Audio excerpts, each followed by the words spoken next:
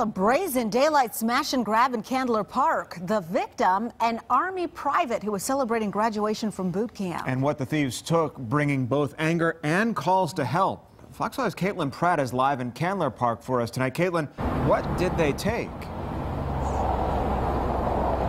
Good afternoon to you both. We're here outside Fox Brothers Barbecue, and a family celebrating a graduation from boot camp. They decided to pick this place for their celebratory lunch.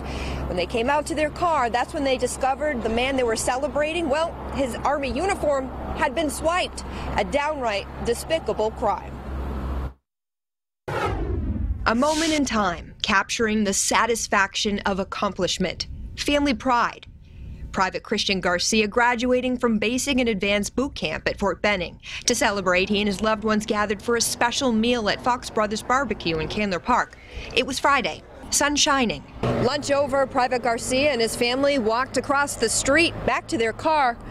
Saw the window had been punched out, his bag carrying all personal information, his next duty station, along with the dress blues he had just worn to graduation, gone. It's horrible.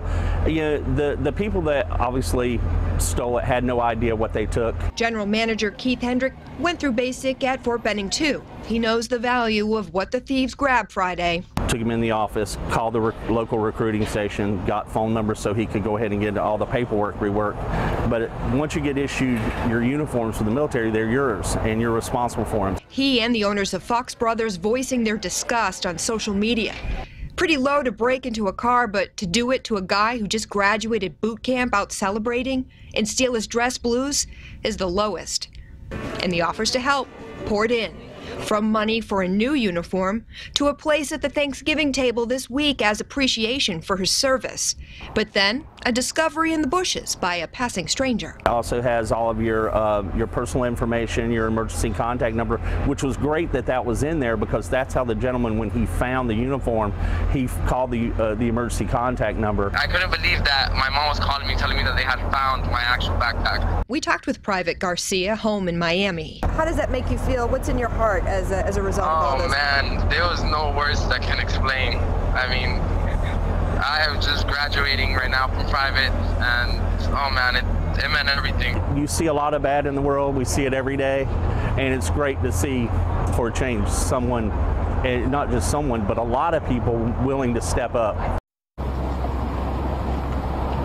And that private, he's heading to Alaska. That's his next duty station there. And instead of scrambling at the last minute to get a new uniform, to get all that paperwork worked out, he's able to spend time with family and with friends. So a lot of gratefulness there, as you heard. That's the latest here in Candler Park. I'm Caitlin Pratt, Fox 5 News. So great to see the community rally around that private, and we sure are thankful for his service. Caitlin, thanks.